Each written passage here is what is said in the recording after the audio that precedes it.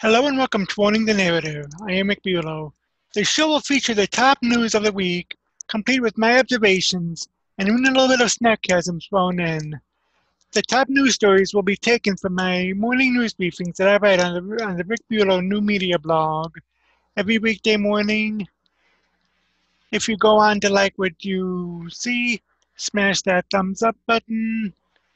And now, let's go right into the news. 20 days after the presidential election, there are still hearings going on. As a matter of fact, there is a hearing going on today in the Arizona State Legislature on the 2020 election. Wisconsin had already certified their electoral votes for Biden, and there's an article that I had found that said that if voters had known about 8 stories that the media had ignored, Trump would have won. This coming from our good friends over at the Daily Signal. The head of a media watchdog organization says the media's failure to cover 8 stories may be the reason President Donald Trump lost the election. The media can talk all day long about Donald Trump and all day long about things that he's doing wrong, Brent Bozell, founder and president of the Media Research Center, said on a call Tuesday unveiling a poll the center commissioned, Special Report, The Stealing of the Presidency 2020. It is absolutely unequivocal, the evidence that it was a national news movement that deliberately, and I underscored deliberately, made it a point not to tell the public about these stories that nobody can question, Bozell said. And now we're showing the evidence that it cost Donald Trump the election. The Media Research Center asked voters about 8 news stories the center considered important topics that our ongoing analysis had shown the liberal news media had failed to cover properly. According to a report by Rich Noyes, the research director at the Media Research Center, the 8 themes included the 3 negative ones about the Biden-Harris ticket, including Senator Kamala Harris's liberal viewpoints and the sexual assault allegation former Vice President Joe Biden faced, and the 5 positive stories about the Trump administration, including 33.1% economic growth in the Middle East peace deals. In whole, the survey found that 17% of people who cast their ballot for Biden would have changed their vote if they had been aware of one or more of these important stories, according to Noyes. If the 8 stories had been reported on, Trump would have won every single contested race in America, Bozell said. Of the 6 contested races, he would have won every single one, and he would have had at least 311 electoral votes. The Media Research Center commissioned the polling company to survey 1,070 people who voted for Biden in 7 swing states: Arizona, Georgia, Michigan, Nevada, North Carolina, Pennsylvania, and Wisconsin. 6 of these states appear to have been won by Biden, with North Carolina being the exception. The survey found that 82% of people who voted for Biden did not know of at least one of the 8 stories. For example, the survey found that 35.4% of people who voted for Biden did not know about the allegations from Tara Reade, who said Biden sexually assaulted her in the 1990s. In a May statement, Biden said the allegations from Reade were false. I want to address the allegations by a former staffer that I engaged in misconduct 27 years ago, Biden said. They aren't true. This never happened. Noyes writes, if they had known about Tara Reade's sexual assault allegations, 8.9% told us that they would have changed their votes, either switching to Trump or a third-party candidate, not voting for any presidential candidate, or not voting at all. By itself, this would have flipped all 6 of the swing states won by Biden: Arizona, Georgia, Michigan, Nevada, Pennsylvania, and Wisconsin, giving the president a win with 311 electoral college votes. Noyes also noted that the lack of media reporting on the Trump administration's success appears to have had an impact on voters. The 5 pre-election jobs reports from June 5 to October 2 showed a record 11,161,000 jobs were created in the extraordinary snapback from the pandemic recession, Noyes wrote, adding, yet a large number of Biden voters, 39.4%, said they didn't know about this achievement. If they had, 5.4% said they would have changed their vote. This would have swung Arizona, Georgia, Nevada, Pennsylvania, and Wisconsin to Trump, who would have won with 295 electoral votes. Adam Brandon, president of Freedom Works, a grassroots political organization who joined Brazil on the call, said said that the survey's findings illustrate the media's influence. It's very clear the media was not objective in following this race, Brandon said. This was a complete failure of the forced data at the national level. I believe their polling results alone should embarrass them enough to start to relook at their model. Of people who voted for Biden, 45.1% said they did not know about the questioned business dealings of Hunter Biden, the son of Joe Biden, where the New York Post alleged in an October 14 piece that an email on what was believed to be the younger Biden's laptop indicated Hunter Biden had introduced a Ukrainian business executive from Burisma to his dad. Hunter Biden served on the board of the Ukraine-based natural gas company. One polling question read, at the time you cast your vote for president, were you aware that evidence exists, including bank transactions the FBI is currently investigating, that directly links Joe Biden and his family to a corrupt financial agreement between a Chinese company with connections to the Chinese Communist Party that was secretly intended to provide the Biden family with tens of millions of dollars in profits? Among respondents who voted for Biden, 45.1% said they were unaware of this. During the final presidential debate in October, Biden defended his son, saying nothing was unethical about Hunter Biden's position on the board of Burisma. My son has not made money from China. The only guy who has made money from China was this guy, Joe Biden said. Of Biden voters, 9.4% said they wouldn't have voted for Biden had they known, flipping all 6 of the swing states he wanted to Trump, giving the president 311 electoral votes, according to the Media Research Center. The scandal, I think, points to perhaps the largest scandal in history, where the government is concerned where the allegation was that the vice president of the United States was, in fact, lining his pockets with shady business deals with Chinese communist companies, Bazell said. The Biden laptop reportedly confirms all that. So you would have thought that the same media that were going hog wild during the Kavanaugh hearings, when there was no evidence of it, would go crazy over this one. And in a sense, that is true. I mean, I did report on this very thing last week. So if you want to go back and check out last week's Week in Review, I think it was Wednesday or Friday that I had spoken on it. Just check that out. And I mean, it just goes to show the gross media sycophantism, if that is such a word, over Biden and the Democrats, and not much toward Trump or even the Republicans.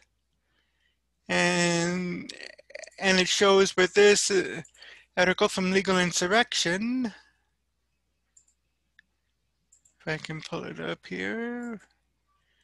Media pivots from steady news stream of anti-Trump #face news to Biden Stopperfest. This by Fuzzy Slippers and posted Saturday. From Russia, an orange man bad to pet psychics, cat exclusives, and sock choices. The media has been protecting Democrat presidential nominee and former Vice President Joe Biden and treating him with kid gloves. Among other stories, they colluded to smother the New York Post bombshell report on Biden family influence peddling, and they acted like it was perfectly acceptable to ask a presidential candidate what flavor milkshake he ordered on the rare occasion he left his basement to take to a campaign. While I doubt we'll be seeing any magazine covers with Biden sporting a halo as we did of Barack Taiwan Obama, it seems that the media intends to drop the anti-Trump conspiracy theories, falsehoods, daily doses of outrage, and general alarmism that have for 4 years undermined their already shaky credibility with the American people. Instead of fake news, it appears we will be treated to countless fluff pieces from quote-unquote journalists who'd be right at home donning a goofy hat and doing yoga on morning television. Let the media slobberfest over Biden begin. Biden, the Boston Globe gushes, is a devout Catholic who always carries a rosary in his pocket and laces speeches with scripture. What they fail to mention, however, is that Biden particularly likes a book of poems written, he imagines, by the palmist. And this a tweet from Benny Johnson. Oh my heavens. This is Joe Biden's Thanksgiving Day message. He has no idea what the Psalms are. He calls them the psalmist and then looks confused. So humiliating.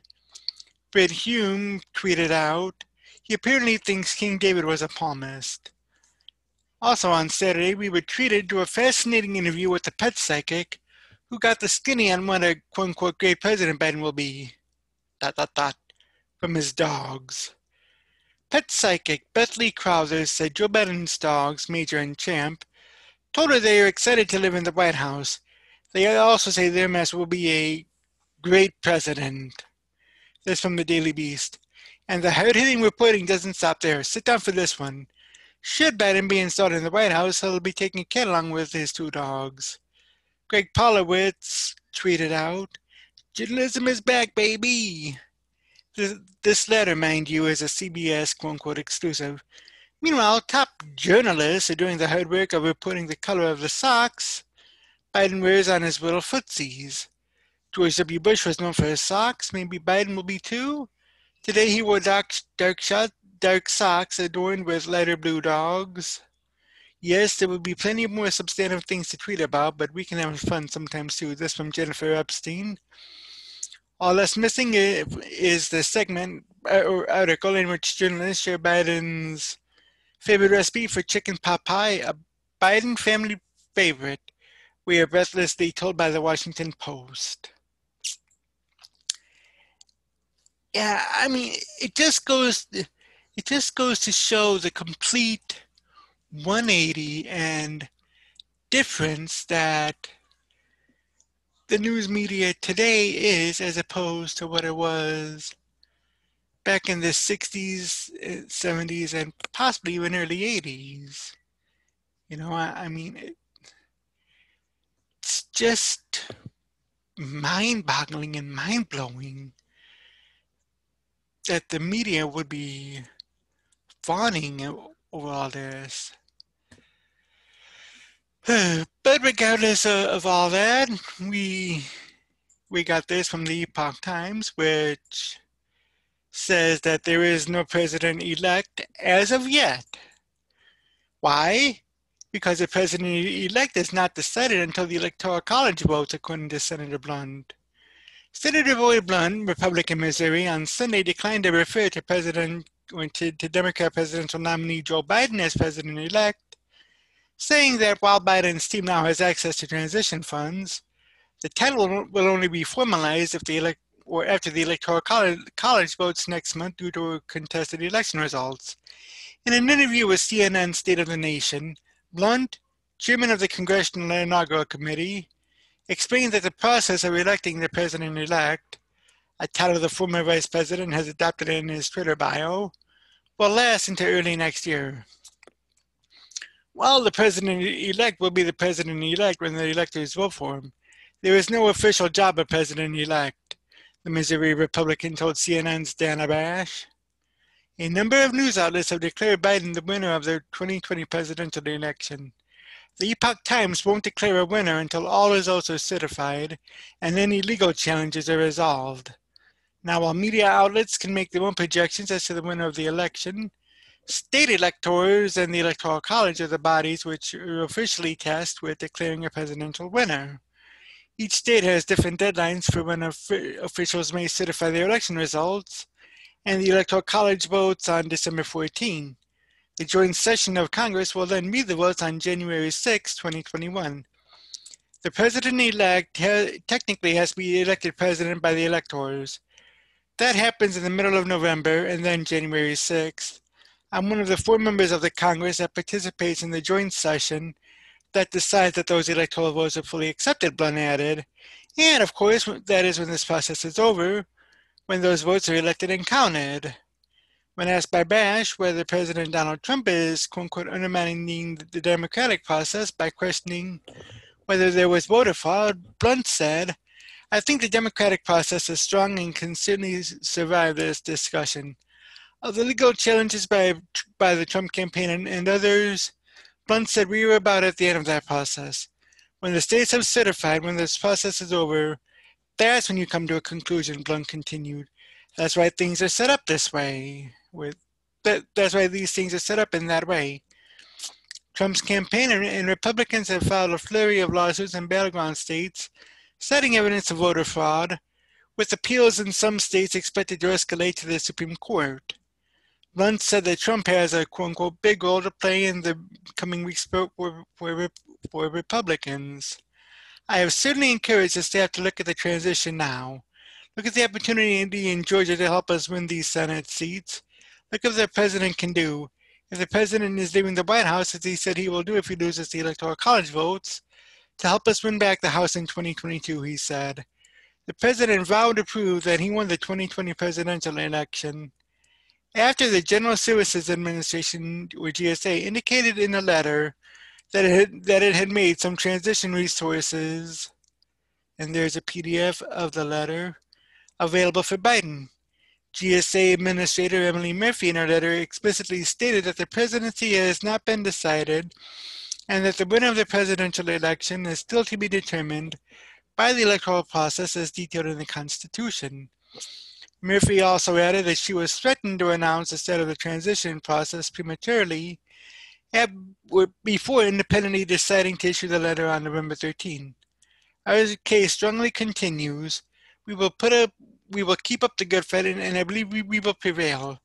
Trump wrote in a Twitter post last week. The leader of the Voter Integrity Project and former Trump Data and Strategy Director, Matt Braynard, found over 1,000 voters in Georgia who listed themselves at addresses that are post offices or other facilities. The post office leases were owned like FedEx or UPS stores. And there's this photo via NTD. Election integrity researcher Matt Braynard, who is also a former Trump official, said in a November 29 tweet that he was contacted by the FBI for evidence of potential crimes in the 2020 election. The evidence was collected by the Voter Integrity Project, VIP, led by Braynard, former Data and Strategy Director for President Donald Trump's 2016 election campaign. By Tuesday, we will have delivered to the agency all of our data, including names, addresses, phone numbers, etc., he said. His account was backed by the Amistad Project of the Thomas More Society, a conservative nonprofit that says it retained Braynard to conduct the work. An FBI spokesperson told the Epoch Times that in keeping with DOJ's standard practice, the FBI neither confirms nor denies the existence of any investigation. Blunt, meanwhile, told CNN's Bash that while he doesn't believe the election was rigged against Trump, there were some things that were done that should not have been done. And I think I think there was some element of voter fraud, as there is in every election. But I don't have any reason to believe that the numbers are there that would have made that difference in the outcome, Blunt added. He praised Trump for pushing efforts to secure the election, like having Homeland Security encourage states to use paper ballots. I think the system, frankly, was more secure than it's ever been before, and the president deserves some credit for that, Blunt said. And yeah, so things are still going on at a fevered pitch with that. And earlier in the article, it said that the Epoch Times won't declare a winner. So if we go to the Epoch Times site, you will see that they have the results at 232 votes, electoral votes for Trump, and 227 for Joe Biden, and they're, due to all of the challenges here and whatnot, but yeah, so things are getting hot and heavy and steamy with all this. I might talk about the about the Arizona State Legislature vote tomorrow. Uh, yeah, so there. And with all this going on, there is talk of President Trump calling an end of Section 230 of the communications thing. There says here that Trump calls for an end of Section 230, saying big tech is a national security concern. This from Sarah A. Carter. Last night, Donald Trump accused Twitter of conservative discrimination and called for an end of Section 230, which offers a degree of immunity to the social media platforms for any content uploaded by third parties. For purposes of national security, Section 230 must be immediately terminated. That was in a tweet from Friday by the president. Section 230 has been criticized by Trump and Joe Biden, while social media and tech giants claim that it is critical to their continued existence. Still, though, critics of the big tech giants pointed out that because Twitter, Facebook, and Google, for example, operate as publishers, they no longer deserve immunity from content uploaded by third parties. Why isn't Biden corruption trending #1 on Twitter? Biggest world story and nowhere to be found. There is no single quote-unquote trend. Only negative stories that Twitter wants to put up. Disgraceful Section 230, the president tweeted October 28. Trump has accused social media sites of censoring conservative voices, including his own, but while Biden told the New York Times the law needed changing as the platforms have played a key role in the spreading of viral misinformation. President Trump tweeted on Friday, Twitter is setting out totally false trends that have nothing to do with what is really trending in the world. They make it up and only negative stuff. Same thing will happen to Twitter as is happening to Fox News daytime. Also big conservative discrimination. In October, Trump accused Twitter of censoring tweets that had to do with Hunter Biden email controversy. Why isn't Biden corruption trending #1 on Twitter? Biggest world story and nowhere to be found. There is no trend, only negative stories that Twitter wants to put up. Disgraceful Section 230, the president tweeted October 28. Twitter has repeatedly flagged Trump's tweets by adding warning labels, claiming that the information in the tweets is misleading. Trump's battles with censorship has been ongoing and has escalated in recent months. Trump called for a repeal of Section 230 back in May, but is now emphasizing the importance of repealing the act. On Twitter last night, Trump wrote, they and the fake news working together want to silence the truth. Can't let that happen. That is what communist countries do. And that's so very true. I mean, we see all this going around, and we hear a lot about this Section 230. Nobody has really done anything about it, and I know that I might just do a little something on that, probably soonish, but yeah, I mean, with with everything going on in the news, with major news stories, bottom line, mainstream media and even social media, the big tech, social media, Twitter, Facebook, Google, they're wanting to put out what they want to put out and ignoring what is really going on in the world. And that's why you have me here at Rick Bulow New Media. That's why you have people who follow the Andrew Pepper tradition, like Patriot Soapbox, We Are the News Now, like Sarah Carter, like Tracy Beans, Wayne Dupree, and a few others that are actually putting out the news that really matters. And let me know in the comments section below what you think about all this, and I'll see you in the next one. Yesterday was a hearing in Arizona for election fraud, and there were 4 takeaways from there. Got this from our good friends over at the Daily Signal, and it's entitled 4 Takeaways from Arizona Election Fraud Hearing.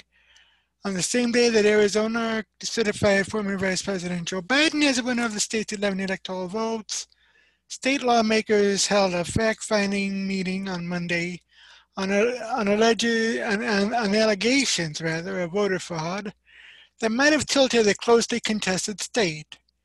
Biden appears to have won the traditionally Republican-leaning state by just over 10,000 votes.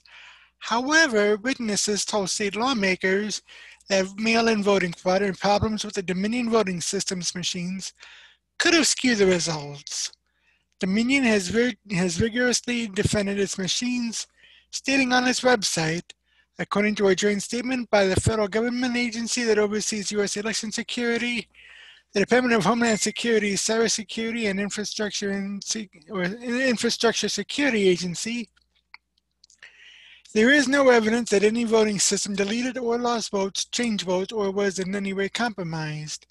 The government and private sector councils that support this mission called the 2020 election, quote unquote, the most secure in American history.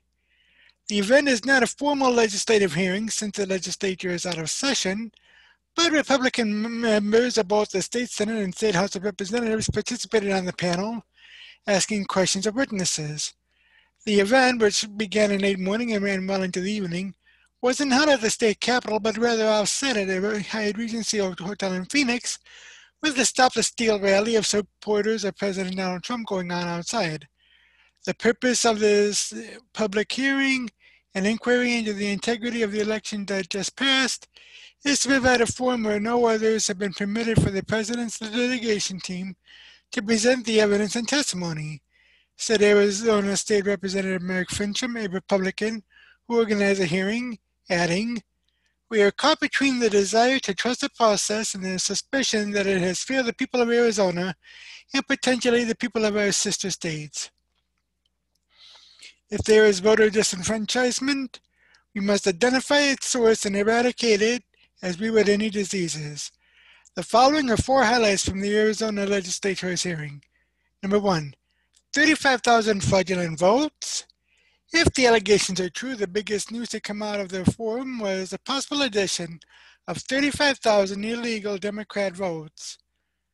Retired Army Colonel Bill Waldron, a cybersecurity expert, testified that an anonymous email from a Pima County tech provider alleged that 35,000 votes were illegitimately given to Democrat candidates in that county. He wanted to remain anonymous, but had enough concern that he wanted to send this to the criminal division of the U.S. Department of Justice, Waldron said. He did not want to be included in the investigation, but the information they recorded is what we would like the opportunity to investigate on your behalf or a forensics team of your choosing. It doesn't matter to us. Now, if the allegation of illicit voting or illicit votes is true, then the 35,000 votes would be more than 3 times enough votes to flip Arizona to Trump. However, the anonymous individual is apparently thus far willing to, or unwilling, to provide a name or sign an affidavit under penalty of perjury. So this coincides with the data analysis or analytics that spike. We weren't aware of this email until after the fact. So there were approximately 35,000 fraud votes added to each Democrat candidate's vote totals, Waldron told the lawmakers. He read from the message that said, "The candidates impacted include county, state, and federal election candidates," and talked about the alleged 35,000 votes added for Democrats. The anonymous person also alleged Democrat Party members invited him or her to a meeting on September 10 and outlined a plan to add those votes. The message from the anonymous person displayed on the screen said, "When I asked how in the world will 35,000 votes be kept hidden from being discovered, it was stated that spread distribution will be embedded across the entire registered voter range and will not exceed the registered vote count, and that the 35,000 was determined allowable in Pima County based on our county registered vote count." It was also stated that the total voter turnout versus total registered voters determine how many votes we can embed. Maricopa County embed totals would be substantially higher than Pima's due to embeds being based upon the total number of registered voters. When asked if this had been tested and how do we know it works, the answer was yes, and has shown success in the Arizona judicial retention election since 2014, even undetectable in post audits because no candidate will spend the kind of funds needed to audit and contact voters to verify votes and the full potential of total registered voters, which is more than 50,000 registered voters.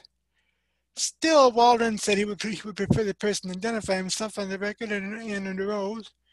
We hope this individual would come forward and issue this as an affidavit, but this is significant.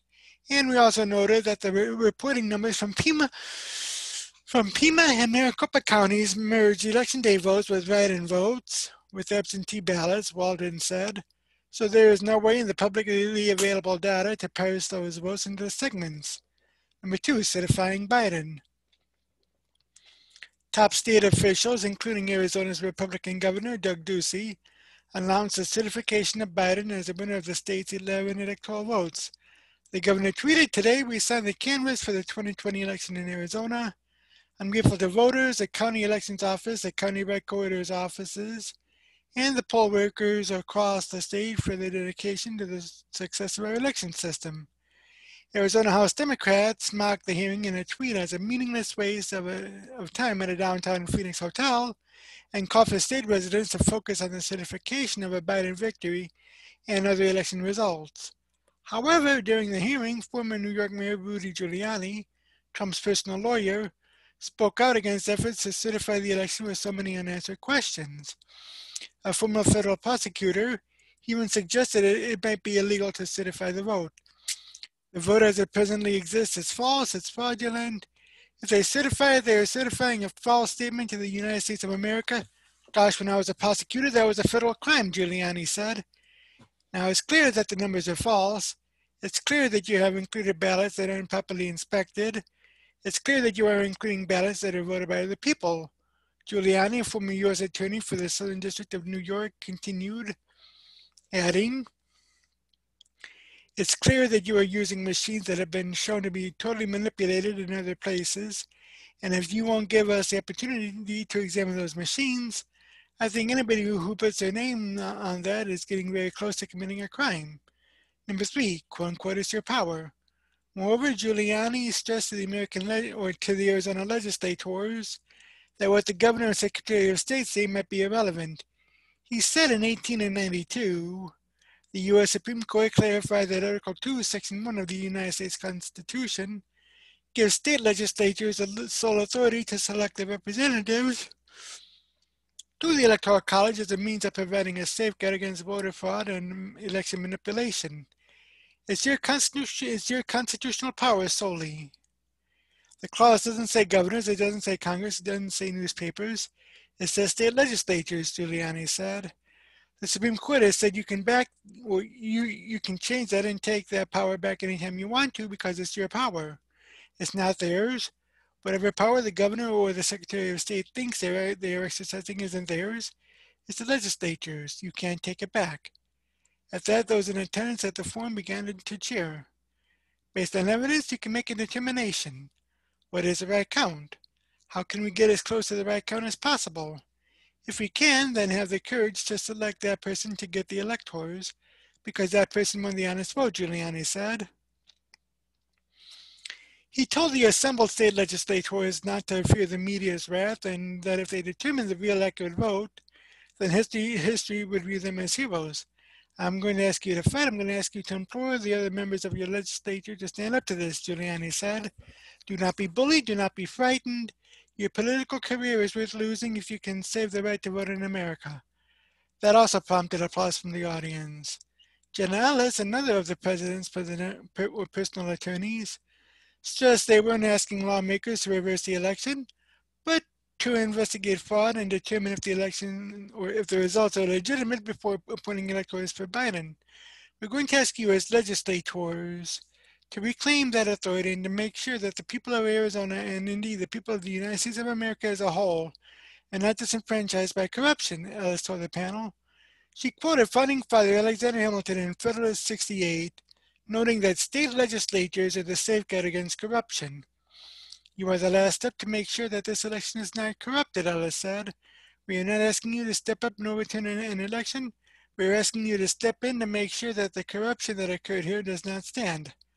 However, the Arizona Republic newspaper reported that it would be highly unlikely for the legislature, being out of session, to reconvene to appoint a new set of electors. That's because it would require a supermajority to call the legislature back into session. The GOP governor could also call the legislature back, but he has already agreed the state should certify Biden as a winner. Number 4, absentee ballots, duplicate ballots, and 130%. The Trump legal team also presented information from the Voter Integrity Fund, playing an audio of several calls to people recorded as having requested an absentee ballot. Each said that they did not do so. Another witness for the Trump team was Shiva Ayyadurai, a former Senate candidate from Massachusetts, an entrepreneur and an engineer offering expert testimony on technology and data. He presented data asserting the only way for Biden to have statistically caught up with Trump after trailing him early on was if the registered Democrat votes were 130% in favor of Biden and negative 30% for Trump. He showed a chart on the screen to explain the findings. What's extraordinary about this graph is, again, we went through many iterations. It matches perfectly, near perfectly. Ayyadurai told the Arizona state legislators the slopes match, the curves match, the shapes match. So what this tells us is that the demographic distribution of allocation of party affiliations is what can generate this. I find it highly implausible because this means that Mr. Biden got 130% of Democrat voters and Mr. Trump got negative 30%. Anna Orth, a Pima County resident and Republican election worker, testified to the committee that she was denied the chance to observe about 2,000 duplicate ballots. Now, duplicate ballots are usually ballots that are somehow unclearly marked and require further inspection, typically by observers from both parties.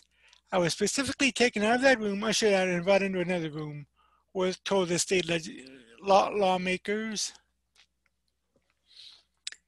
And that's true. As a matter of fact, today there is another hearing. I think the hearing is in Michigan today.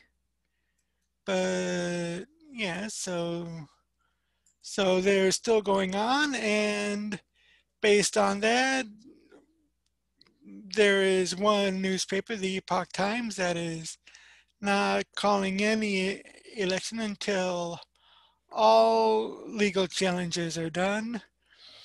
And as a matter of fact, there is one where Pennsylvania lawmakers are lawfully or formally introducing resolution to dispute the 2020 election results. This from the Epoch Times. Republican state lawmakers in Pennsylvania on November 30th introduced a resolution to dispute the results of the 2020 election. The text of the resolution, first previewed in a memo on November 27th, states that the executive and judicial branches of the Keystone States government usurp the legislature's constitutional power to set the rules of the election. Officials in the executive and judicial branches of the Commonwealth infringe upon the General Assembly's authority under the Constitution of the United States by unlawfully changing the rules governing the November 3, 2020 election in the Commonwealth. The resolution states, and there is a link to the PDF right there in the article, the resolution calls on the Secretary of the Commonwealth to withdraw the quote-unquote premature certification of the presidential election and delay certifying other races. It declares the 2020 election to be in dispute and urges the U.S. Congress to declare the selection of presidential electors in this Commonwealth to be in dispute. Members of the Pennsylvania General Assembly said in the statement, a number of compromises of Pennsylvania's election laws took place during the 2020 general election. The documented irregularities and improprieties associated with mail-in balloting, pre-canvassing, and canvassing have undermined our electoral process, and, as a result, we cannot accept certification of the results in statewide races. We believe this moment is pivotal and important enough that the General Assembly needs to take extraordinary measures to answer these extraordinary questions. We also believe a representative oversight duty as Pennsylvania's legislative branch of government demands us to reassume our constitutional authority and take immediate action. The proposed text lists 3 steps taken by the judicial and executive branches to change the rules of the election. First, on September 17, the Pennsylvania Supreme Court, quote unquote, unlawfully and unilaterally extended the deadline by which mail-in ballots could be received, mandated that ballots without a postmark would be treated as timely, and allowed for ballots without a verified voter's signature to be accepted, the resolution says. Second, on October 23, upon a petition from the Secretary of the Commonwealth, the Pennsylvania Supreme Court ruled the signatures on mail-in ballots need not be authenticated. And third, on November 2nd, the Secretary of the Commonwealth encouraged certain counties to notify party and candidate representatives of mail-in voters whose ballots contain defects, the resolution states. All of the changes are contrary to the Pennsylvania Election Code, which requires mail-in ballots to be received at 8 p.m. on Election Day, mandates that signatures on the mail-in ballots be authenticated, and forbids the counting of defective mail-in ballots. The resolution also lists a variety of election irregularities and potential fraud, including the issues brought up by witnesses during the hearing before the Pennsylvania Senate Majority Policy Committee on November 25th. On November 24, 2020, the Secretary of the Commonwealth unilaterally and prematurely certified results of the November 3rd election regarding presidential electors despite ongoing litigation, the resolution states. The Pennsylvania House of Representatives has the duty to ensure that no citizen of the Commonwealth is disenfranchised, to insist that all elections are conducted according to the law, and to satisfy the general public that every legal vote is counted accurately. Pennsylvania State Senator Doug Mastriano, a Republican, said on November 27 that the GOP-controlled state legislature will make a bid to reclaim its power to appoint the state's electors to the Electoral College, saying they could start the process on November 30th. So we're hoping to do a resolution between the House and Senate, hopefully today, he told Steve Bannon's War Room on November 27. And that from the Epoch Times now. And that was yesterday, so we should be seeing something according to that by the end of the week, hope, or sometime before next Tuesday. But while all that's happening,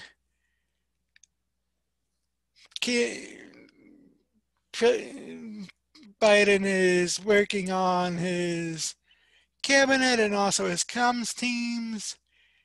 And it's funny, but Trump has an all-female led communications team, yet the media is saying that Biden was first. And got this coming from an article in BizPac Review. GOP women don't count. Trump's female-led comms team slams media for celebrating all-female Biden comms team. Members of President Donald Trump's communications team criticized media reports that President-elect Joe Biden has made history through the first all-female communications team. Media outlets reported Sunday that Biden's communications team would be entirely led by women, a move that the Biden transition team claimed is without precedent, NPR reported. Members of Trump's press team criticized this claim, emphasizing that the leadership of the current White House communications team is, quote-unquote, entirely female-led. The Trump admin's comms team is entirely female-led, tweeted White House Deputy Press Secretary Sarah Matthews, listing Press Secretary Kayleigh McEnany, Communications Director Alyssa Farah, Vice Presidential Communications Director Katie Miller, the First Lady's spokeswoman Stephanie Grisham, and the Second Lady's spokeswoman Kara Brooks. While apparently the achievements of GOP women don't count in the eyes of the media, Matthews added. The Trump team's comms team is entirely female-led. Press Secretary Kayleigh McEnany, Comms Director Alyssa Farah, VP Comm Director Katie Miller, Florida spokeswoman Steph Grisham 45, Second Lady spokesperson Kira Brooks III. But apparently the achievements of GOP media don't count in the eyes of media. That coming in a tweet from Sarah Matthews. McEnany herself criticized the media reports, tweeting that Trump, Vice President Mike Pence, First Lady Melania Trump, and Second Lady Karen Pence all have press teams led by women. The completely discredited Washington Post once again reveals their budding propagandist fake news proclivities, she added. And this coming from a tweet from Kayleigh McEnany. President Donald Trump already has an all-female senior White House press team. So does Vice President, so does Florida, so does Second Lady. The completely discredited Washington Post once again reveals their budding propagandist fake news proclivities. White House Deputy Press Secretary Judd Deere also tweeted, "Since I arrived at the Trump White House, a woman has always been my boss. First it was Hope Hicks, Mercedes Schlapp, and Sarah Sanders. Then it was Stephanie Grisham. And of course, currently it's Kayleigh McEnany and Alyssa Farah. I guess the media forgot." In a story that called the all-female press team historic, the Washington Post noted that male members of the Trump press team, including Deere and Pence spokesman Devin O'Malley, are quote-unquote regularly quoted. Unlike the team that unlike the team that Biden has chosen, Trump's communication staff includes spokesmen who were regularly quoted, including Judd Deere, the White House Deputy Press Secretary, and Brian Morgenstern, the White House Deputy Communications Director, the Post reported. Pence's spokesman is Devin O'Malley. Neither the Trump campaign nor the Biden transition team immediately responded to a request for comment from the Daily Caller News Foundation. Biden's White House press team will include top campaign advisor Simone Sanders, Biden's deputy campaign manager Kate Bedingfield, and Jen Psaki, an alumna of former President Barack Obama's administration. And there's that. So, yeah, I mean, it just shows how completely one-sided the media is, as I had mentioned yesterday, where that now we have the media gushing over Biden's pets, including having a pet psychic, and now this, I mean, it just shows that the establishment is in it for themselves and not in it for the common people. As a matter of fact, there's no article better than this coming from Reason Magazine. Pandemic rules are only for the little people. The defining moment in the rules for thee but not for me ethos of the ruling class during the COVID-19 pandemic may have come when Neil Ferguson, the epidemiologist behind Britain's lockdown policy, met with his married girlfriend in defiance of the restrictions he promoted. Eager to threaten the common people with penalties if they failed to socially distance, he saw no reason to inconvenience himself the same way, although at least he conceded that propriety required him to resign his government post when the trysts were discovered in May. He has peculiarly breached his own guidelines, and for an intelligent man, I find that very hard to believe, marveled Sir Ian Duncan Smith, a prominent member of the ruling Conservative Party. It risks undermining the government's lockdown message. Well, yes, but like all too many officials, Ferguson obviously never thought he'd be caught violating rules that he never intended to be applied to himself. And as we've since learned, Ferguson's above-the-law attitude is common among those who feel entitled to write regulations and impose penalties on others for violating them. That attitude is obvious in Illinois Governor J.B. Pritzker, whose wife and daughter visited properties in Florida and Wisconsin even as he ordered state residents to stay at home except for quote-unquote essential activities. My official duties have nothing to do with my family, Pritzker huffed when the reporter called him out about his family's wanderings. So I'm not going to answer that question. It's inappropriate, and I find it reprehensible. Now, reprehensible might more accurately describe government officials who penalize the common folk for behavior in which they themselves indulge. The word could also be applied to officials and hangers-on who try to leverage their positions for special advantage. That appears to be what motivated Mark Mallory, husband of Michigan Governor Gretchen Whitmer, in the lead up to Memorial Day weekend. After his wife eased some of the travel restrictions she had imposed on the state residents, Mallory invoked his political connections in a failed effort to get his boat in the water ahead of everybody else. He jokingly asked if being married to me might move him up. Whitmer conceded after the offended marina owner described the incident, which he found less than humorous, on social media. He regrets it, she added. I wish it wouldn't have happened. However, she did not clarify whether it was a power play or the marina owner's public complaint. For Philadelphia Mayor Jim Kenney, the it moment was a hearty meal at a Maryland restaurant, while indoor dining in his own city remained forbidden by his order. I know some are upset that I dined outdoors at a restaurant in Maryland yesterday. Kenney sniffed on Twitter in August. I felt the risk was low because the county I visited had fewer than 800 COVID-19 cases, compared to over 33,000 cases in Philadelphia. Regardless, I understand their frustration. A few days later, Eater Philadelphia published a long but incomplete list of restaurants that had permanently closed their doors because of the COVID-19 lockdown. The former owners of those businesses undoubtedly have plenty of frustration to share with the mayor. It was clearly a setup. House Speaker Nancy Pelosi, Democrat California, complained after a salon worker released video footage of the powerful lawmaker maskless and getting her hair done in defiance of the rules in San Francisco. I take responsibility for falling for a setup by a neighborhood salon I've gone to for many years. Maybe it was a setup. The salon owner is an open critic of Pelosi and her pandemic restrictions, but a setup would be possible only because the owner could correctly assume the House Speaker wouldn't flinch at violating widely publicized restrictions. As we've seen time and again, such hypocrisy is common. We are expected to suffer discomfort, economic pain, and emotional distress, or else pay fines and even serve jail time. Government officials, meanwhile, take offense when called off for violating the standards they created.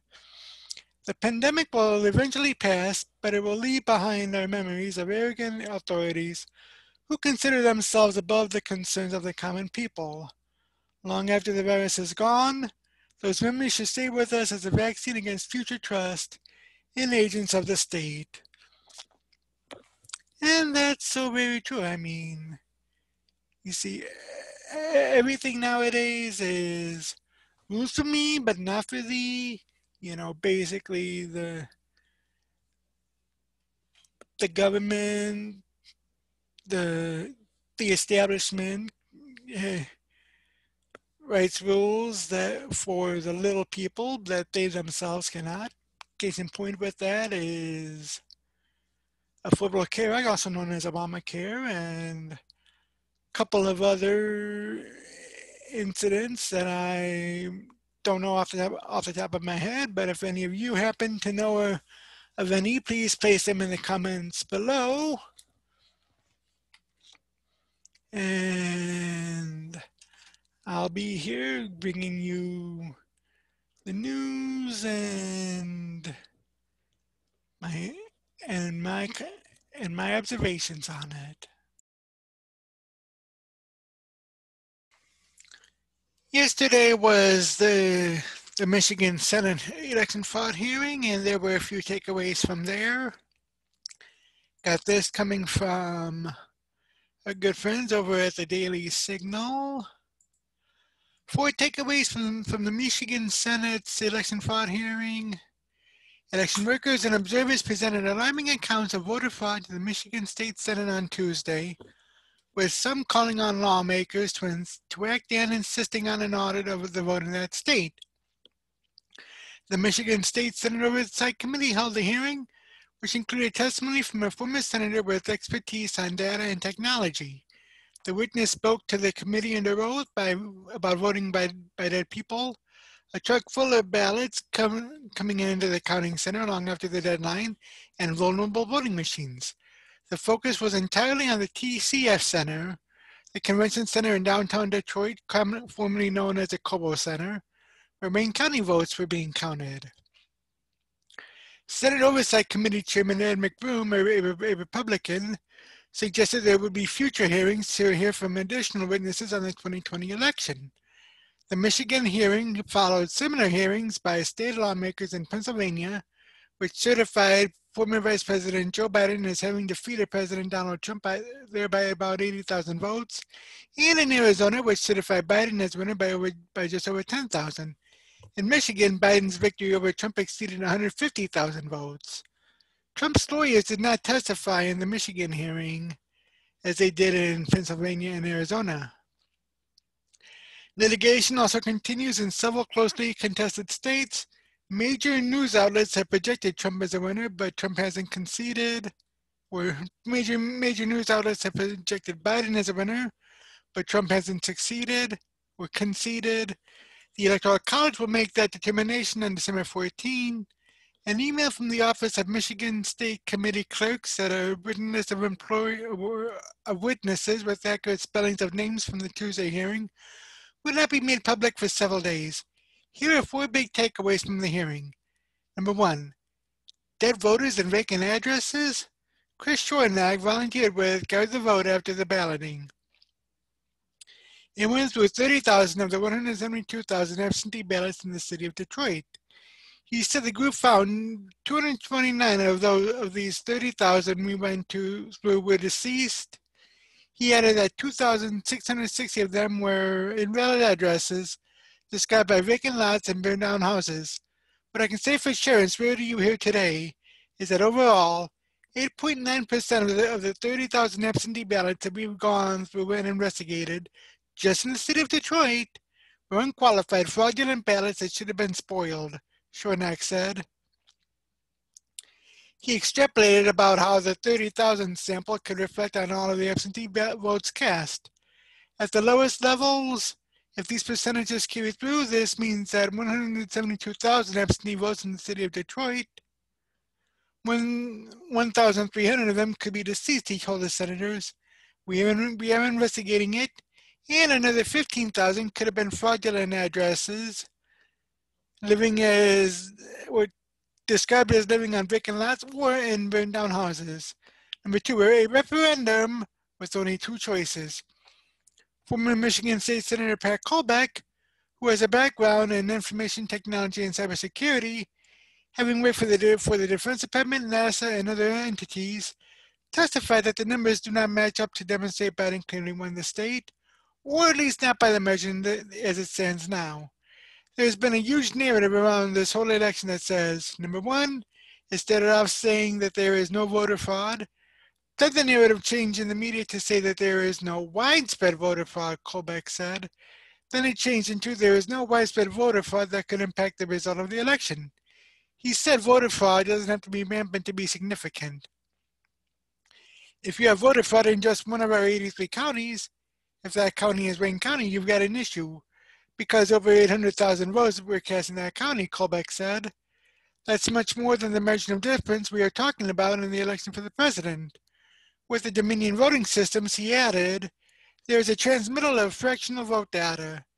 You guys have done a lot of votes inside the Senate as I did when I was serving my 2 terms. I don't recall any of those vote tallies up on the board having a decimal point, do you guys? Colbeck asked his former colleagues.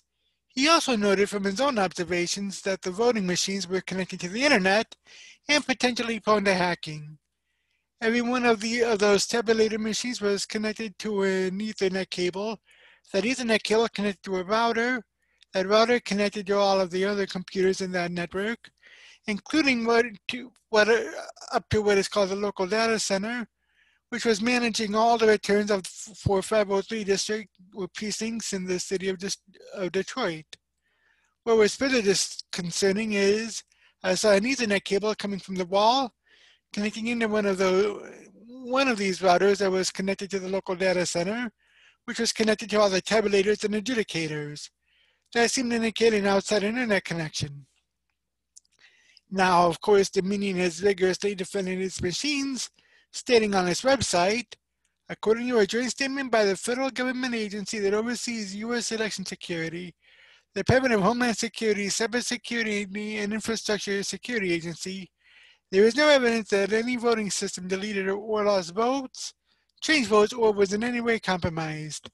The government and private sector councils that supported this mission called the 2020 election the most secure in American history. State Senator Jeff Irwin, the top Democrat on the committee, objected to his former colleague's testimony. All we've got here is conjecture and musings by Senator Colbeck, Irwin said. Still, Colbeck insisted it falls on the legislature to act and push for an audit of the balloting. This is a referendum. There are only two choices for each of you in this context, Colbeck said. Number one, you believe in principled constitutional governance, and you believe that the chain of custody is broken. There is significant evidence of election fraud, or, and I'm not saying this lightly, there is an alleged coup. Number three, what an anonymous Dominion contractor allegedly saw. A contractor with Dominion Voting Systems, a controversial voting machine company that prompted questions from Democrats before the election and from Republicans after, alleged fraud throughout the counting location at the TCF Center, according to a woman who says her employer works with Dominion. Melissa Carone, an information technology and cybersecurity specialist with PDS Staffing, a talent acquisition firm that she was working with Dominion, asserted a Dominion employee claimed that he had been at a storage space called the Chicago Warehouse after she inquired where he had been. So it's in Chicago, she recalled asking the Dominion employee, who she said was named Samuel. They said, no, Melissa, it's in Detroit. We call it the Chicago Warehouse. I said, okay, and I just walked away. Carone continued. But there was something very secret that he was doing. There was also, they said, a big data loss. For the 27 hours Carone was at the location, she said she didn't witness a single ballot for Trump and saw ballots counted multiple times. What I witnessed at the TCF Center was completely fraud. The whole 27 hours I was there were batches of ballots run through the tabulating machines numerous times, being counted 8 to 10 times. I watched this with my own eyes. Number 4, a truck full and Xeroxing of ballots? Michigan State Senator Peter Lucido, the Republican vice chairman of the committee, asked another witness, identified as Michael Dubio, what time he saw a truck carrying ballots into the center. Like I said, 3-ish, 4-ish in that window, Dubio said. In the afternoon, Lucido asked. No, I was there at 10 p.m. to 5 a.m., Dubio said. They were mail sleeves, you said. Did anybody have any earmarkings of who they were carrying those ballots, Lucido said?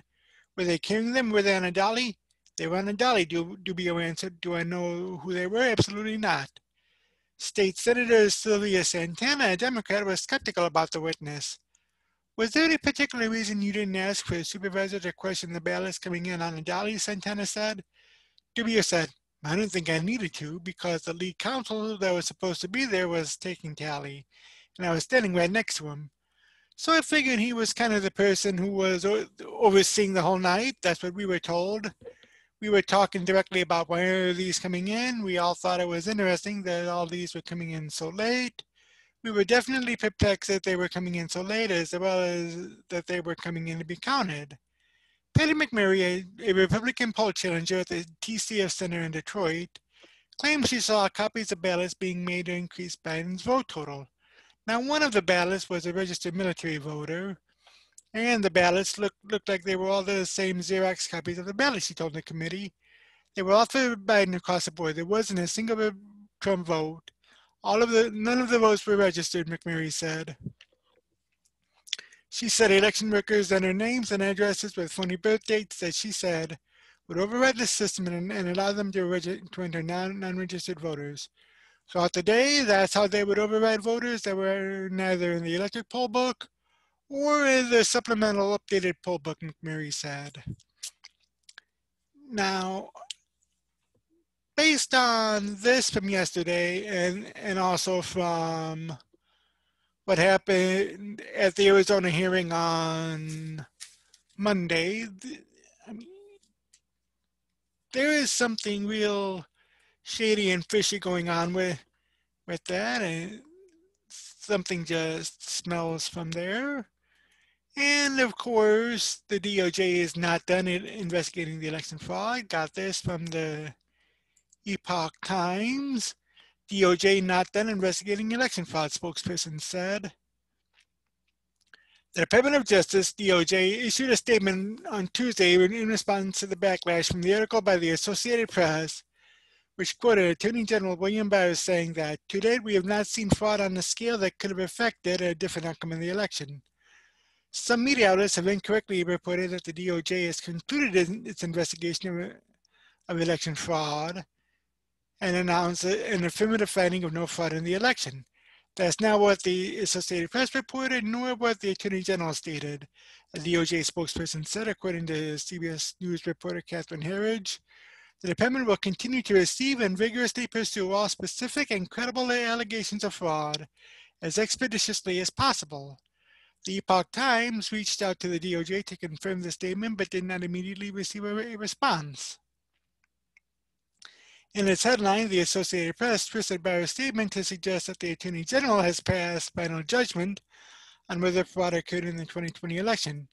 Disputing President Donald Trump, Barr says no widespread election fraud, the Wire service reported. But the AP's own article prefaced Trump's comment on the matter by saying that Barr told the AP that the U.S. attorneys and FBI agents have been working to follow up specific complaints and information they received. Attorneys for the Trump campaign issued a response to Barr's comments, underlining that the many witnesses they are working with have not been contacted by the FBI. With all due respect to the Attorney General, there hasn't been any semblance of a Department of Justice investigation. We have gathered ample evidence of illegal voting in at least 6 states, which they have not examined. We have many witnesses swearing under oath they saw crimes being committed in connection with voter fraud. As far as we know, not a single one has been interviewed by the DOJ.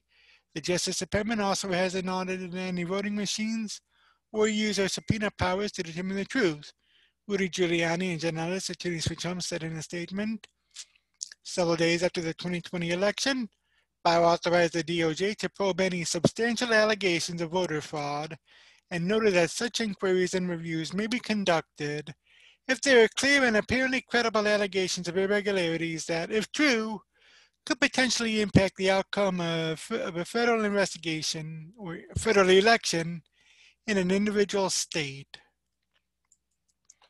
And that from the Epoch Times, who, oh, by the way, still has not called the election, and according to the website, they will not call the election until all legal challenges have been exhausted, which I think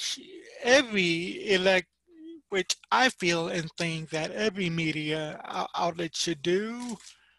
But, that's just me, and of course, what do I know? But Lee, comment below if you think that that every media outlet should or should not wait until all election litigations should be exhausted before calling a winner. And speaking of the media,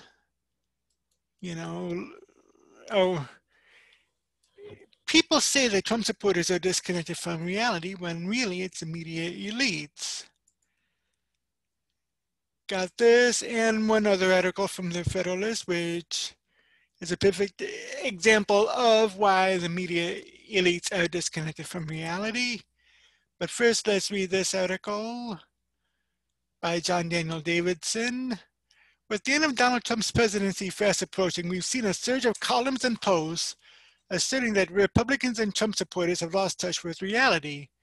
After 4 years of marinating in falsehoods and disinformation, a term that really means information I don't like, Trump backers are all turned around, we're told. They believe much that isn't so. David Brooks of the New York Times explains that these poor saps, most of whom he says are uneducated, uncredentialed people who don't live in prosperous cities, have retreated to conspiracy theories to explain their misfortune and unhappiness.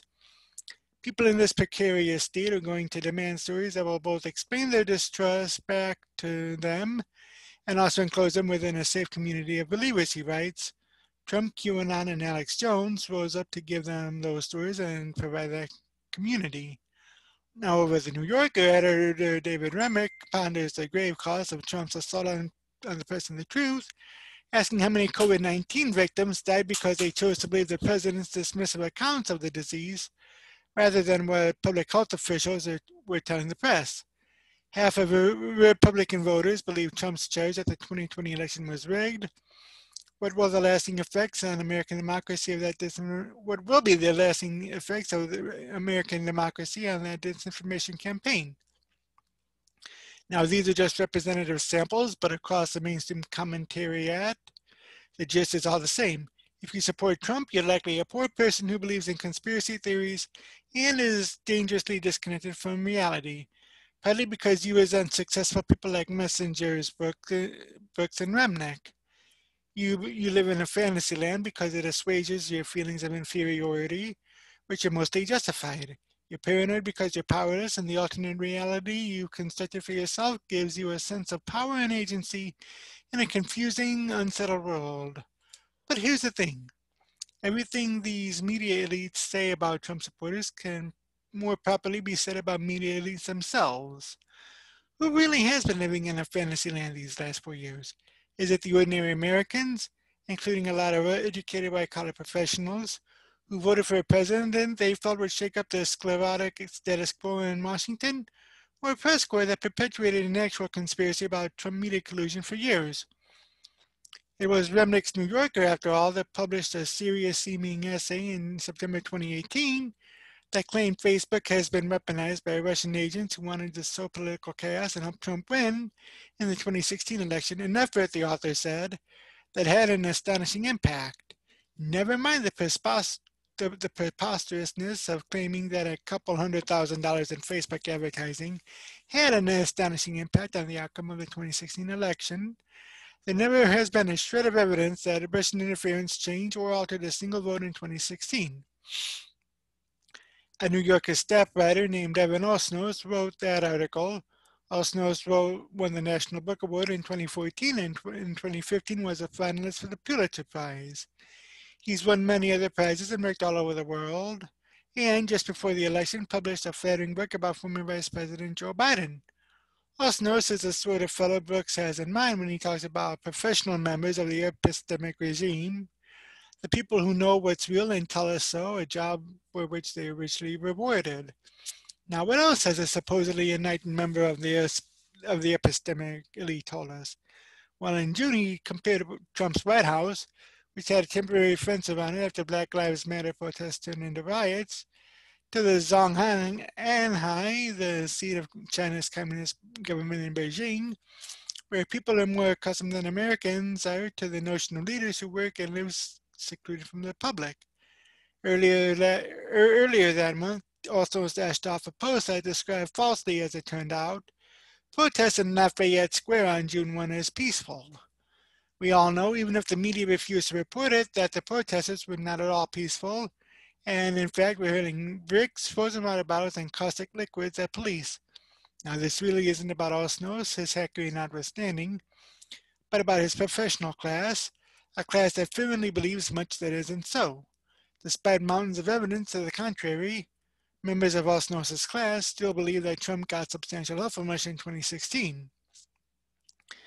They believe still that Trump is a dangerous authoritarian who might just destroy the republic, and they believe still that the only reason tens of millions of Americans would support Trump is that they are racist or rubes or both. Osnos and Remnick and the rest of our media elites believe these things for the same reason Brooks thinks Trump supporters are conspiracy theory adult suckers. They are becoming irrelevant. They are losing power and influence. Their status as members of the epistemic regime is uncertain. Indeed, their entire regime seems to be collapsing, and they know it. It's not much to say, quoting Brooks, that people in this precarious state are going to demand stories that will both explain their distrust back to them and also enclose them within a safe community of believers. So we will continue to see stories and commentary from the epistemic regime that will soothe men, or that soothe men like Brooks, Remnick, and Osnos, assuring them all is well, that credulous, mendacious Trump supporters have been put in their place, and that after a harrowing 4 years, all is once again as it should be. And now that's totally and completely true. I mean, it's it's this battle is the elites versus the common man, and I mean, I gotta tell you, you know, folks, the common man lost this election. It, because the media had its way, and here's just one example of the media elite and aristocracy. This also coming from the Federalists, and this from Molly Hemingway. Media says Biden's female leg comes as a first. Trump has that now. I had read some of this in an article yesterday, but this bears repeating. Former Vice President Joe Biden will make history by having a female-led communications team in the White House, the Washington Post reported on Sunday. The only problem with that claim is that President Trump's communications team is led across the board by women right now. Jennifer Psaki, a veteran Democrat spokeswoman, will be Biden's White House press secretary, one of 7 women who will fill the upper ranks of his administration's communications staff.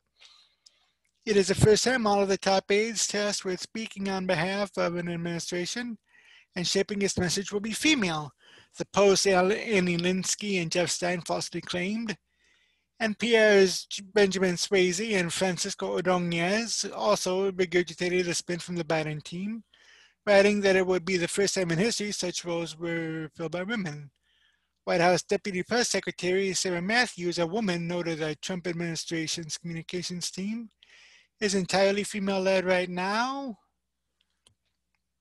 And there's a tweet from it. Let me hold on a minute.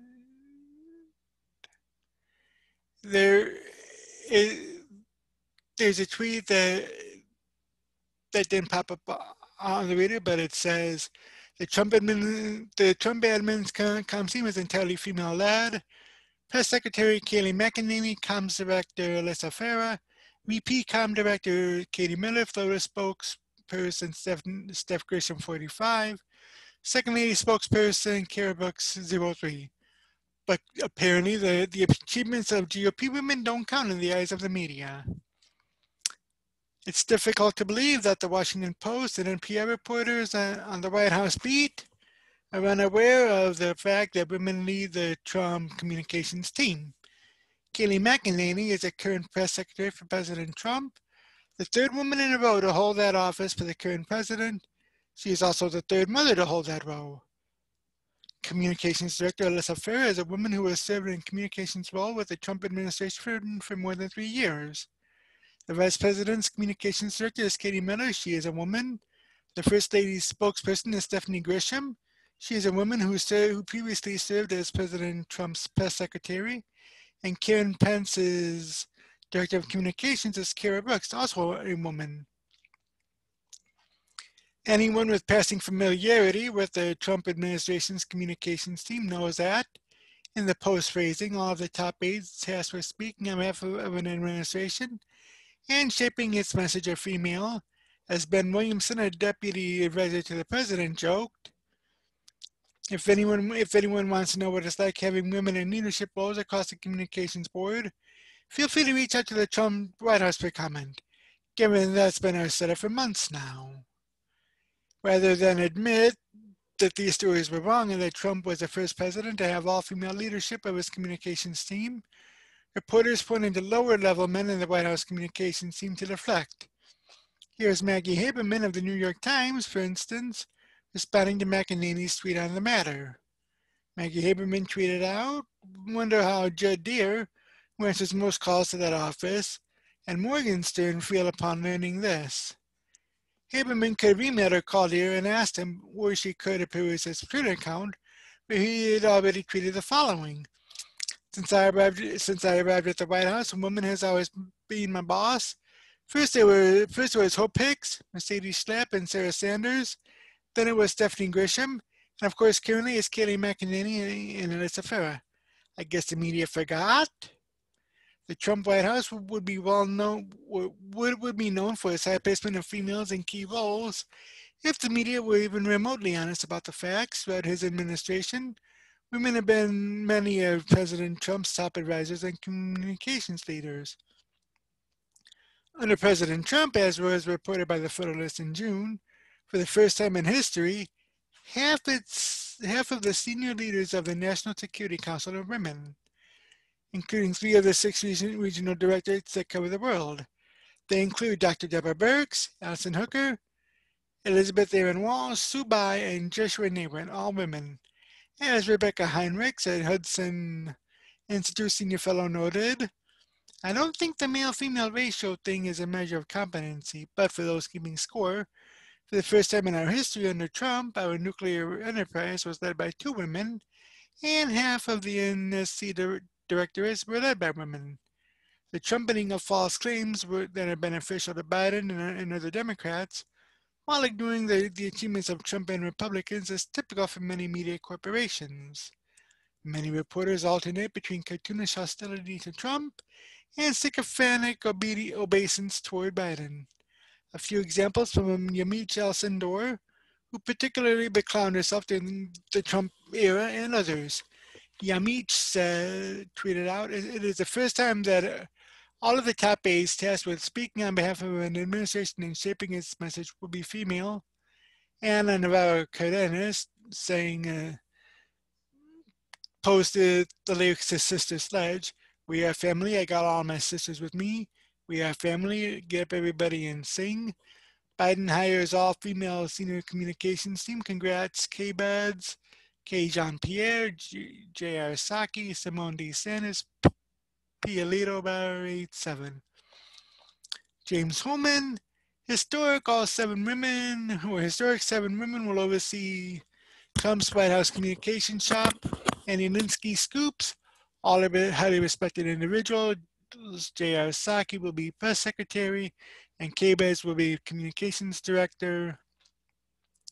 Now, while it's lovely that all political media are so encouraging and supportive of Biden operatives, the contrast with their posture toward Trump officials is difficult to ignore, and it's not that there isn't embarrassing material to highlight for the new Biden team.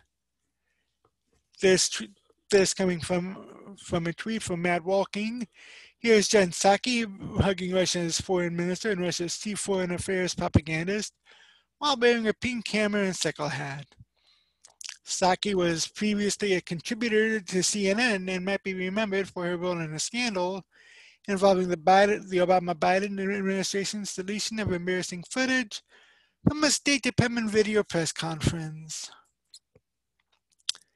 So, expect the media now, should the election stand and Biden take office, expect the media to be tripping over themselves and basically kissing up to Biden, and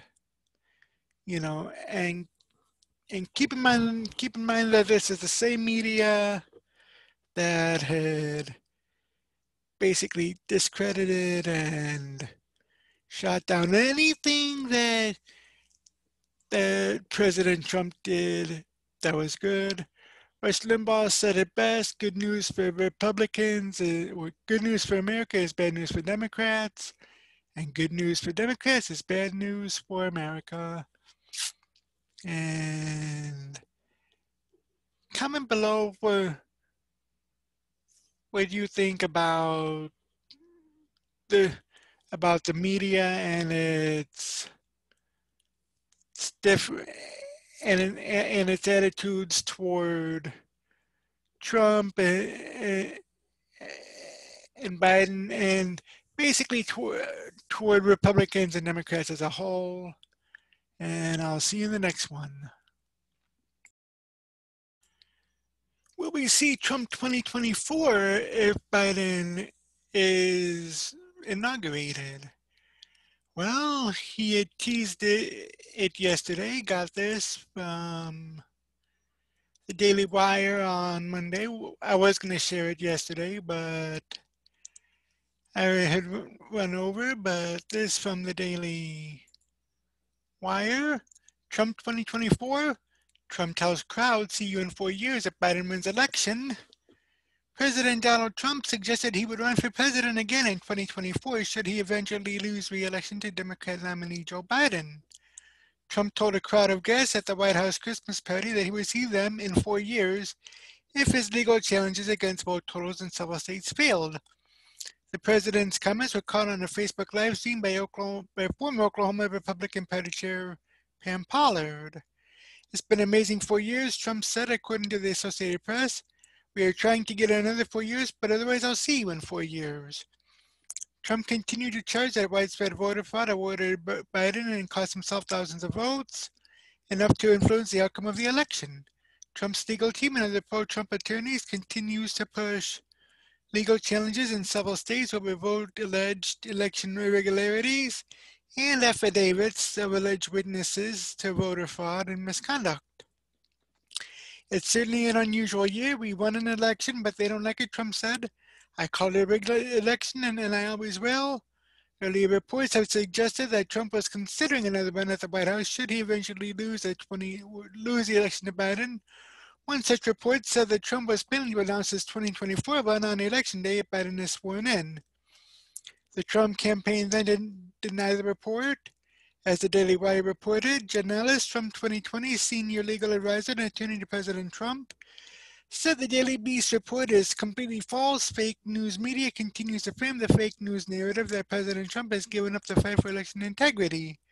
Ellis told the Daily Wire in a statement Sunday, that is completely false. I speak with the president daily, and he is focused on saving a great republic now, not 4 years from now. If Trump does run in 2024, early polls suggest he would be a shoo-in to win the GOP primary race.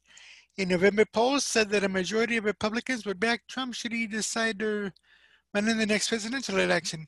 As the Daily Wire reported, a majority of Republicans and Republican-leaning voters would vote for President Donald Trump if he decides to run again in 2024. Trump received 54% of those who were asked whom they would back if the 2024 presidential primary were held today, according to a Morning Consult political poll released Tuesday. Compared to Trump, most other prominent Republicans barely registered, with the next highest percentages going to Vice President Mike Pence at 12% and Donald Trump Jr. at 8%. Congressional Republicans such as Senators Marco Rubio of Florida, Mitt Romney of Utah, Ted Cruz of Texas, Josh Hawley of Missouri, Tom Cotton of Arkansas, and Tim Scott of South Carolina each received less than 5% of the remaining vote, as did South Dakota Governor Kristi Noem and former ambassador to the UN, Nikki Haley.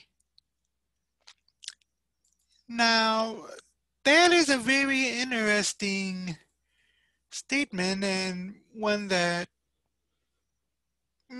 could lend some credence should things remain Biden's way, but we won't know. We won't know unless all the votes come in. But there is this from justthenews.com in regards to what I had just read. I'll see you in 2024. Trump teases 2024 presidential run. The Facts Inside Our Notebook. President Trump teased a run to return to the White House in 4 years if he doesn't manage to pull out a win this time around. The president, who has been seen very little since Election Day, hosted a Christmas reception at the White House on Tuesday evening. It's been an amazing 4 years. We're trying to do another 4 years, Trump told the crowd, which included members of the Republican National Committee. Otherwise, I'll see you in 4 years, he said. Attendee Pam Pollard, National Committee woman for the Oklahoma GOP, streamed footage of Trump's remarks live on Facebook, the New York Post reported. It's certainly an unusual year. We won an election, Trump told the gathering. I called it a rigged election, and I always will. Trump blamed the media, but they don't like that, he said. He also asked if people were watching the fraud hearings with his legal team. Referring to events as Attorney Rudy Giuliani has held with state legislatures in an attempt to challenge the results of the election, CNN reported. Honestly, this is a disgrace, Trump also told the room. Just after Election Day, speculation began to swirl that Trump would run again if he lost. Mick Mulvaney, a former Trump chief of staff, added to the speculation on November 5th. I would absolutely expect the president to stay involved in politics and would absolutely put him on the short list of people who are likely to run in 2024, said Mulvaney, now a special envoy for Northern Ireland, according to the Irish Times. Joe Biden is 78, and coincidentally, Trump would be 78 if he runs for the White House again in 2024 and wins. And Trump is the odds-on favorite Republican to win in 2024, according to one bookmaker. While still refusing to concede defeat this year, Trump's man may soon start tracking the 2024, Joe Short wrote on Gambling.com last month. The businessman holds a large sway over the Republican Party and millions of loyal voters, so were he to run again, there's little other than the GOP could do to stop him, Short wrote. Trump would be 78 come the next election, but has already proved the polls and betting odds wrong by winning the 2016 vote. At 10-1, it is not out of the question that the man who rocked American politics 4 years ago will be celebrating a second term 4 years from now. And I didn't share it, but the links down in the description. Interestingly, there was one other president that had lost re-election only to win it again 4 years later, and that is Grover Cleveland. He had won. That was back in the 1880s when he lost to Benjamin Harrison and then won it again. I don't have the years on that right off the top of my head, but I'll definitely find it and drop it either in the description below, or I will even bring it up tomorrow. But yeah, so that's interesting. And going along with this election, Trump says, and this coming from our good friends over at the Daily Signal, election came under coordinated assault and siege, Trump says. President Donald Trump told Americans why he has not conceded the election in an unprecedented video message late Wednesday afternoon that he said may be the most important speech I've ever made. The constitutional process must be allowed to continue, Trump said in the speech recorded at the White House as his re-election campaign pursued litigation in several states and state legislatures investigated voter fraud. We are going to defend the honesty of the vote by ensuring every legal ballot is counted and that no illegal ballot is counted, the president said. Major media outlets projected November 7th that former Vice President Joe Biden had won the November 3rd election by garnering more than the necessary 270 electoral votes. In the past 2 weeks, state legislative panels in the closely contested states of Pennsylvania with 20 electoral votes, Michigan with 16 electoral votes, and Arizona with 11 electoral votes heard testimony from witnesses who alleged large-scale election fraud. Concurrently, Trump's legal team is challenging the election results in those 3 states as well as Georgia with 16 electoral votes, Nevada with 6 electoral votes, and Wisconsin with 10 electoral votes. All you have to do is watch the hearings and see for yourself. The evidence is overwhelming. The fraud that we've collected in recent weeks is overwhelming, having to do with our elections, Trump said. The president's remarks, recorded and released without notice to the White House press corps, went for 46 minutes and offered the most detailed case yet for his challengers of the unofficial results. The Electoral College will pick the winner December 14. There is still plenty of time to certify the correct winner of an election, and that's what we are still fighting to do, Trump said. But no matter what happens, when witnesses see fraud, when they see false votes, and when those votes number far more than is necessary, you can't let another person steal that election from you. Trump said that while I don't mind if I lose an election, he doesn't want to see an election stolen. He said our election system is now in a coordinated assault and siege. Ultimately, I'm prepared to accept any accurate election result, and I hope that Joe Biden is as well, Trump said. However, he said, if we are right about the fraud, Joe Biden cannot be president. We are talking about hundreds of thousands of votes. We're talking about numbers like nobody has ever seen before. Trump complained about the risk inherent in mail-in voting and early voting well before the campaign's final weeks, as well as lack of safeguards against voter fraud.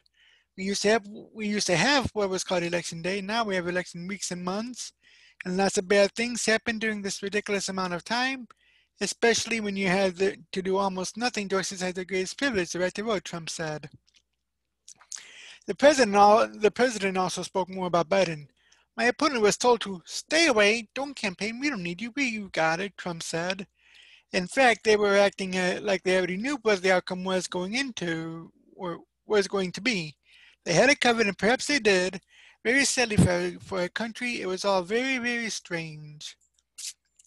And yes, it is very strange and very odd, but, it's America, and we have about another 5 days until the state legislatures put up their electors, and then about 6 days later, on December 14, will be when the electors cast their votes in their respective state capitals.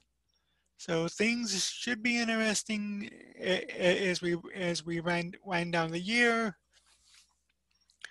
But if anything, that had been going on during these past 4 years is the whole thing with Jeffrey Epstein,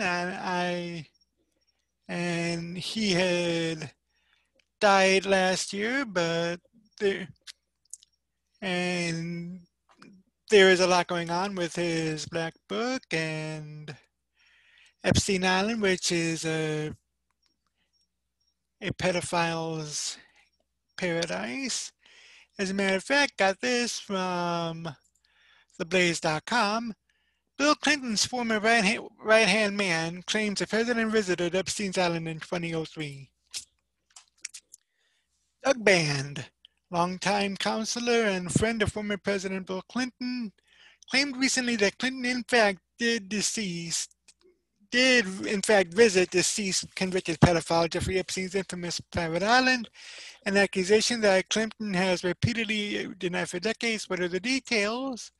The claim appears in a lengthy Vanity Fair feature story about Band's time working with Clinton, titled Confessions of a Clinton World Exile, written by Gabriel Sherman. In the article, Band discloses a great deal about Clinton's life and work post-presidency, including details about the Clinton Foundation and the Clinton Global Initiative. But perhaps the most relevant bit of information relates to Clinton's supposed visit to Little St. James, Epstein's private 70-acre island in the Caribbean, where it has long been surmised that the accused sex trafficker and his guests would engage in acts of pedophilia. Here's an excerpt from the article where Sherman outlined Clinton's work and relationship with Epstein. According to Band, with the specific accusation in bold, Band told me he had been trying to push Epstein out of Clinton's orbit ever since their much-discussed 2002 trip to Africa. Aboard Epstein's private 727, dubbed the Lolita Express, Band recalled that Epstein had made a bunch of ridiculous claims on the trip, like boasting that he invented the derivatives market. Band said he had no idea about Epstein's sex crimes back then, but got enough bad vibes that he advised Clinton to end the relationship. But Clinton continued to socialize with Epstein and take his money. In 2006, Epstein donated $25,000 to the Clinton Foundation. Clinton made more than 24 trips on Epstein's jet around this time. Epstein's flight log show.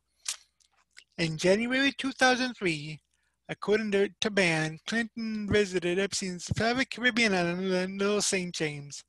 Band said it was one of the few trips he declined to go on in his time with Clinton. A Clinton spokesperson said the president had never been to the island and provided detailed travelogue entries of the period in question that did not contain a visit. Wow. Doug Band. Bill Clinton's former right-hand man says Clinton visited Jeffrey Epstein's private island, which Clinton has repeatedly denied. Business Insider legal reporter Jacob Shamsian tweeted regarding the news, and there's a tweet which which was, if we click on the link there, and while we're waiting, what else? Bann's assertion that follows similar accusations found in unsealed court documents involving Epstein and alleged accomplice Ghislaine Maxwell, in which witnesses claim that Clinton visited the island accompanied by young girls. The information became public after a federal judge ruled in July that the trove of documents from a 2015 defamation cases against Maxwell could be unsealed. By the way, Jacob Shamsian tweeted that out yesterday at 10:15 a.m. about Doug Band and saying that Clinton visited Jeffrey Epstein's private island. The information became public after a federal judge ruled in July that the trove of documents from a 2015 defamation case against Maxwell could be unsealed. Maxwell, a British socialite closely associated with Epstein, is currently being tried by the U.S. Department of Justice on charges of conspiracy, perjury, transporting minors for illegal sex acts, and enticement of a minor to travel to engage in illegal sex acts. Anything else? In the Vanity Fair, Sherman noted that Band claimed that Clinton's daughter Chelsea had ties to Epstein and Maxwell as well. Band showed me a photo of Bill and Chelsea posing with Epstein and Maxwell at the King of Morocco's wedding, Sherman wrote. Chelsea remained friends with Maxwell for years after the press revealed Maxwell was a close associate of Epstein's. For instance, Chelsea invited Maxwell to her 2010 wedding at the Brick Astor Estate in Rhinebeck, New York, after Epstein had pleaded guilty in Florida to procuring sex from a minor. Clinton had access to yachts and nice homes. Chelsea needed that, Band told me, he added. And that's just one of many things now. It'll be interesting to see just what comes out of this, because it says here that Maxwell is currently being tried by the U.S. Department of Justice, which right now is run by Bill Barr. And we know that with a few cabinet members, I know that there have been a few holdovers, but we do know that the Attorney General changes within, from one administration to the next. So it'll be interesting to see just what will happen once Biden takes office. And let me know what you think about that in the comments below. Also, let me know if you think and possibly support Trump winning in 2024. And I will see you in the next video. Yesterday was the hearing from the Georgia Senate on the election fraud, and there are some highlights from there. This coming from the Daily Signal. Pretty long, so I'll just highlight some of I'll just read a couple of paragraphs from the highlights. It says that the Trump campaign's legal team described suitcases full of ballots Thursday in presentations to Georgia state lawmakers that included a video and a call for the legislators to appoint electors to vote for the president. Other Georgia state and local officials, meanwhile, say the November 3rd election ran smoothly in the Peach State with no widespread voter fraud. In back-to-back hearings at the Capitol in Atlanta, the state Senate's government oversight and judiciary committees sorted through controversies and allegations that emerged from the voting. State legislators in closely contested Pennsylvania, Arizona, and Michigan also held election-related hearings this week. The Trump legal team has filed court challenges in those states as well as in Wisconsin and Nevada. Trump campaign lawyers also made arguments Thursday in a Nevada court, challenging the results in that state and calling witnesses to present evidence. Here are highlights from the two Georgia hearings. Number one, suitcases full of ballots. Major media outlets on November 7th projected Joe Biden as the winner of the election, saying the former vice president had garnered more than the necessary 270 electoral votes, But President Donald Trump hasn't conceded as his campaign pursues legal options. Now, the Electoral College votes December 14, and those electoral votes are set to be counted officially by Congress on January 6. The Trump legal team in Georgia made a video presentation of what the lawyers described as, and what appeared to be, continued vote counting after the process supposedly had stopped. Goes on to say that Jackie Pick, who narrated the Trump team's video presentation to the Judiciary Committee, asked the lawmakers what are these ballots when they're separate from all the other ballots, and why are they only counting them when the place is cleared out with no witnesses. That, in reference to a video appearing to show election workers evidently unaware or not caring that cameras were still running, pulling 4 suitcases out from under tables after others had left the room. There's a video on that from Team Trump. And it says those machines can process about 3,000 ballots per hour. You have multiple machines there.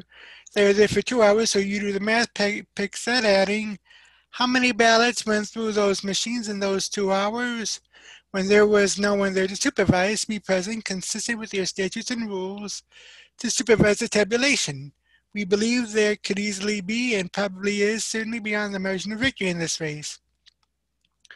Number 2, water leak. About that water leak, Fulton County, the largest of Georgia's 159 counties, ran an exemplary election, argued Rob Pitts, chairman of the Fulton County Board of Commissioners. I can tell you beyond a shadow of a doubt there has been no instance of any unusual activity within Fulton County. I have personally been involved in it, Pitts told the Government Oversight Committee, adding, has there been a situation from time to time where there is an issue with technology? Yes.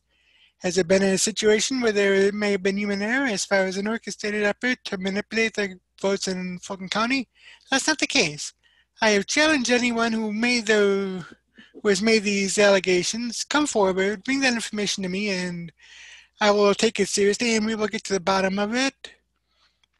And there are other things said in there that basically there was a leak in the floor above where we were counting ballots at Safe Farm Arena. According to Steve Coonan, CEO of the Atlanta Hawks, that occurred at 6:07 a.m. November 3rd. Pitt said at 8:07 a.m. it was repaired within 2 hours. No ballots were damaged. He said no equipment was damaged. End of story. How this has gotten to be what it is, I have no idea. Number 3, call to appoint electors. Biden won Georgia by only about 12,500 votes. Ray Smith, the Trump team's lead counsel in the state, reminded the Judiciary Committee. However, 2,506 felons voted illegally in Georgia, Smith told the committee. He said another 2,423 voters were registered to vote. 1,043 of those who cast ballots registered at a post office box, and 4,926 voted despite registering to vote after the deadline. On November 20th, Georgia's certified results showing the state win for Biden. Because of the irregularities and abject failure of the Secretary of State of this state and the counties to properly conduct the election, it is impossible to certify the results of the 2020 presidential election, Smith told the lawmakers. Georgia's Secretary of State, Brad Raffensperger, is a Republican, but has drawn fire from Trump supporters for saying the state's election operations went smoothly. Smith said 10,315 ballots appeared to be cast by voters who were dead by Election Day, and another 395 voters cast ballots in Georgia and another state, which if true could violate at least 2 state laws. Smith also asserted that 15,700 individuals had filed a change of address with the U.S. Postal Service before November 3rd, and 40,279 voted after moving across county lines at least 30 days before Election Day without registering in their new county. The Trump campaign's legal team filed suit in Lee County Superior Court contesting the outcome in Georgia, he said. And it goes on to say Georgia has 16 electoral votes. State Senator Atlanta Parrott, a Democrat, objected to the idea of the legislature taking advantage of its ability to name a new set of electors, presumably for Trump and not Biden. I think the courts can handle this once you presented your evidence to them, parents said. As I'm aware, there have been 40 lawsuits dismissed already, and according to the law of the state of Georgia, we do not have the power to submit alternate electors. The provision in the law is quite clear. Number 4, no evidence wrong winner was declared. Georgia has some of the strongest election laws in the United States, including laws against ballot harvesting and accepting votes after Election Day. In Germany, General Counsel for the Georgia Secretary of State's office told the Government Oversight Committee. Now, Germany said the COVID-19 pandemic created a massive spike in absentee ballots, which became a major burden on local election workers. However, he said the Secretary of State's office did not find worrisome problems. We have not seen anything that would suggest widespread fraud or widespread problems with the voting system, Germany told the committee. The office has about 230 open election-related investigations, he said. And it goes on to say that the Trump team has asked for an audit of signatures to verify the legitimacy of Georgia's absentee ballots. Germany said investigations occur based on complaints that cite evidence, so he said the Secretary of State's office would not conduct a statewide audit of signatures on all absentee ballots. We're looking at that from any individualized specific complaint that we get. I think what people are asking us to do is look at all of them, all 1.6 million, because some absentee ballots were in return, Germany said. Frankly, I'm not sure that's something we have the authority to do, he said. I'm not sure that's appropriate. We open our investigation based on actionable complaints. But State Senator Steve Gooch, a Republican, had a concern. We just elected the most powerful person in the world, Gooch said. How can we certify this election this week with knowing that a fourth of the ballots haven't been verified by professionals or audited? And Germany told senators that in 2005, when we moved to photo ID, this body on a party line vote went to a no-excuse absentee voting that did not require ID, so that's our law, so that's how we certify it, because it followed the law. And that's just one of many hearings that had gone on this week. However, regardless of what you may think, fraud or no fraud, this election was not fair. And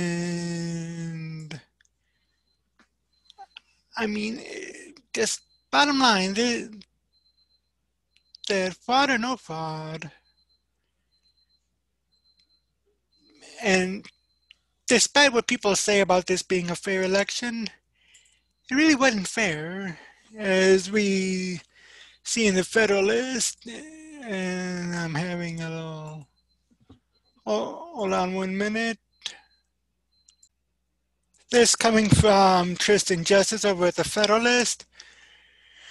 Long article, so I'm going to highlight it. President Donald Trump has been deriding the election as unfair ever since the race was called for Joe Biden last month, launching a series of lawsuits in Tiger swing states decided by razor-thin margins.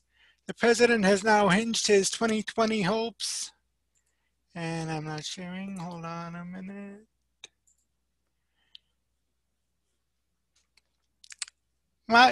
Technical difficulties. There we go. Try it again. President Donald Trump has been deriding the election as unfair ever since the race was called for Joe Biden last month, launching a series of lawsuits in target swing states decided by razor-thin margins. The president has now hinged his 2020 hopes on the existence of voter fraud big enough to tip the outcome. Whether there was enough ballot corruption to manipulate the result remains an open question, one to be decided in the courts. Whether fraud actually took place in an election with a record turnout in the form of mail-in voting. With last-minute rule changes, there is no question. Fraud or no fraud, however, Trump is right when he claims the election was unfair. To start, it was an open secret who corporate media was working from the moment Trump took office. Democrats took notice that legacy outlets were eager to amp up their red-shirted conspiracies, proclaiming the president a covert criminal agent operating to undermine human interests or American interests. For years, the American people were subjected to nonstop Russia hoax storylines to introduce the Trump presidency, establishing a narrative that would never die even after a 2-year special counsel investigation debunking the entire theme. As the calendar moved closer to Election Day, the media didn't get any more responsible. Quite the contrary. Liberal journalists infected with Trump derangement syndrome developed symptoms that grew worse by each month. Moving from one conspiracy to the next, first the president was colluding with Russia, then the president was apparently working an illegal quid pro quo with Ukraine. Then the president was apparently manipulating the operations of the postal service and to suppress voter turnout in the scene stage out of House of Cards. Says here, it goes on to say the study from the Media Research Center out in October show that together, Facebook and Twitter censored Trump and affiliated campaign accounts at least 65 times over the past 2 years. How many times did each censor former Vice President Joe Biden? 0. According to the report, 98% of the censorship came from Twitter. The platform first began fact-checking the president on a pair of posts in May related to mail-in voting, warning that radically expanding the use of mail-in ballots could lead to a turbulent election. Twitter censored the president again several days later, tagging another tweet where Trump condemns the explosive riots erupting in the nation's cities as glorifying violence. You can see the tweet there. Twitter, of course, escalated its censorship as November approached. Meanwhile, widely debunked conspiracy theories surrounding Trump's dystopian manipulation of the Postal Service to secure re-election have gone unchecked. Tristan Justice tweeted out this viral tweet alleging mass voter suppression orchestrated by the Trump-directed USPS by showing mailboxes that have been there for years has still never been censored. Big tech's election interference came to a peak when the New York Post began running exposés expanding the public scope of Biden family corruption based on material from a laptop received from a Delaware repair shop. The first bombshell report, published on October 14, revealed Joe Biden has been lying throughout the campaigns that he had never discussed business with his son, Hunter, who served in a lucrative board position of a corrupt Ukrainian energy company while his vice president father dictated White House policy towards Ukraine. And there's another tweet by Tristan Justice that's still waiting on New York Times, WAPO, and CNN to write anything on the New York Post. Actual bombshell on Joe Biden lying about what he knew of his son's overseas business interests. And Andy Stone tweeted out, while I will intentionally not leak to the New York Post, I want to be clear that this story is eligible to be fact-checked by Facebook's third-party fact-checking partners. In the meantime, we are reducing its distribution on our platform. And it says that the policies wielded to justify their suppression appear to have been pulled out of thin air, while each platform pointed to existing guidelines, Twitter with rules against publishing hack content, and Facebook claiming it must be run through fact checkers. Neither had applied the guidelines consistently, because if they had, they would have censored stories related to the president's phone call with his Ukrainian counterpart. They became his basis for impeachment, the president's tax returns, Michael Flynn's phone call with the Russian ambassador, the DNC-funded Steele dossier, Donald Trump Jr.'s WikiLeaks emails, the Atlantic's anonymously sourced story in September, charging Trump with out-of-character remarks disparaging American troops, the Atlantic story about a shooting it made up, secretly recorded Trump audio, secretly recorded Melania Trump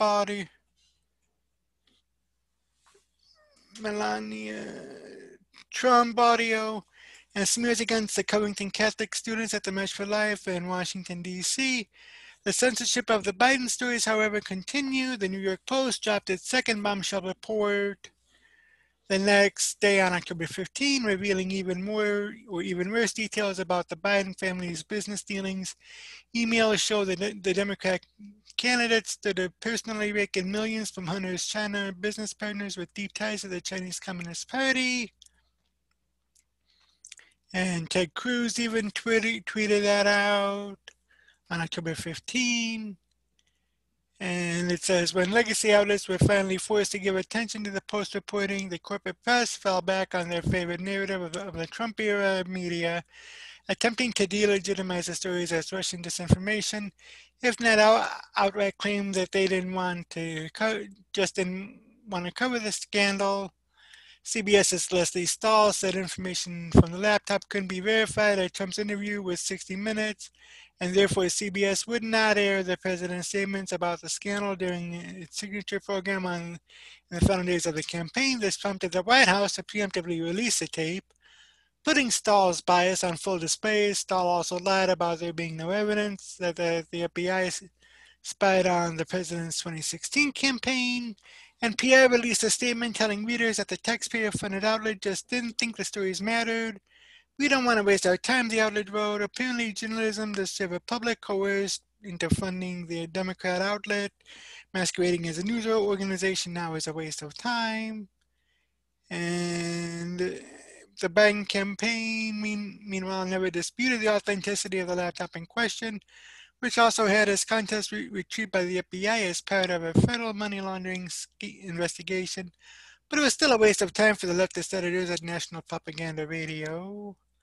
Instead, Biden embraced the baseless narrative of Russian disinformation, despite the claim having been publicly debunked by the FBI, DOJ, Department of National Intelligence, and the Department of State. Still, the censorship continued. And it said that the New York Post was locked out of its Twitter account for 2 weeks at the close of a major election before it was finally given back access to its profile on one of the nation's largest online platforms.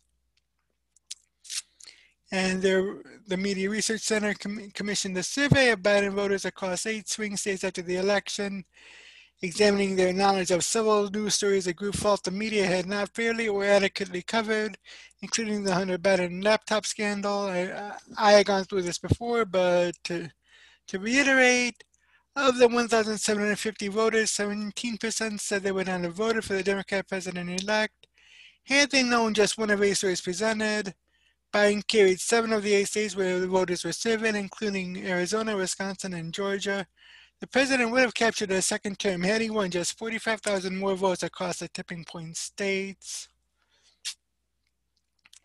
And yeah, so you have that, but I mean, it just goes to show why Andrew Breitbart always said the new media, citizen journalism, is taking over where the old media failed. And that's why I consider myself an Andrew Breitbart conservative. I'll get into that possibly in an editorial series coming up, probably about the beginning of the year. I'll go into that, but yeah. And oh, by the way, did you hear this about Biden? He saying what should have been quiet out loud. This I got 2 articles on that. One from Red State and one from BizPac. I'll read the Red State one first. Did Biden just say the quiet part out loud? I'll develop some disease and say I have to resign.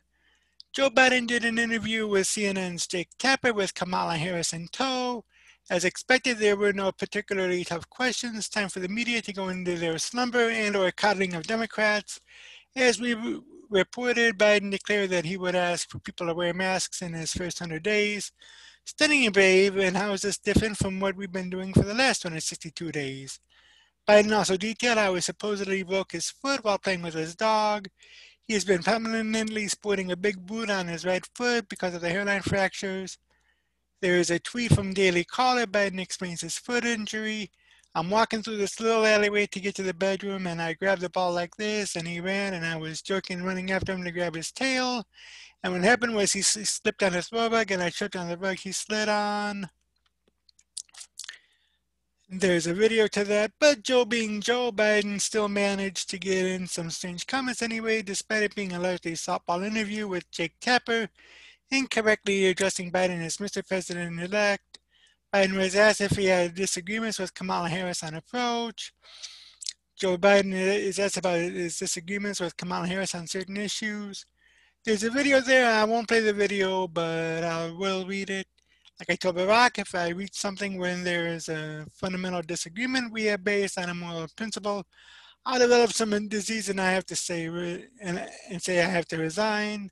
Biden said they were simpatico on philosophy of government and said they wanted and how they wanted to approach issues we were facing. He explained that when they disagree, it's similar to when he and Barack Obama disagree. They talk in private about the disagreement. Like I told Barack, if I reach something where there's a fundamental disagreement we have based on a moral principle, I'll develop some disease and say I have to resign. Oh my. Now there's two ways of looking at that statement. First, that he was talking about how he would have resigned if there was any fundamental disagreement, and how she thought similarly. Now you know she never say that. The look on Kamala Harris's face as he said that was something else. You know there's absolutely no way she'd resign anytime soon if she were that close to grabbing the power she craved all her life. She looked at him like she was thinking, "Stop talking, you crazy guy." Second was just the words itself, that he'd resign if he had a disagreement with her.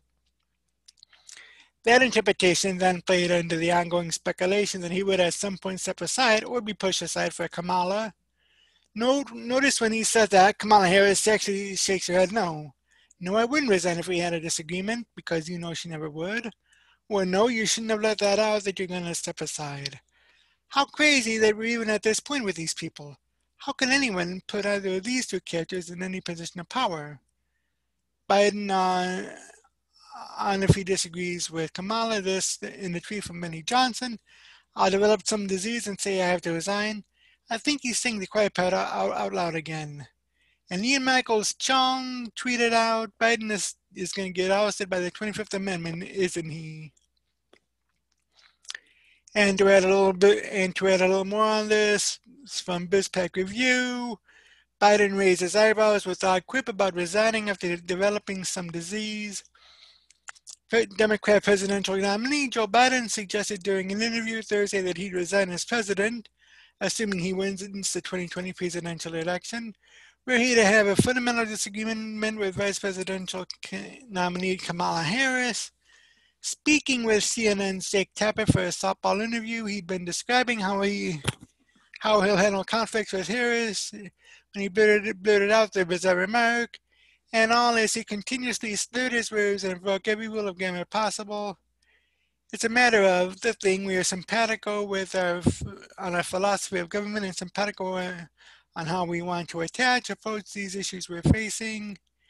And so if I don't have, and when we disagree, it'll be just like, so far it has been just like when Brock and I did. It's in private, she'll say, I think we should do A, B, C, or D, and I will say, I like A, don't like B or C, and let's go, okay?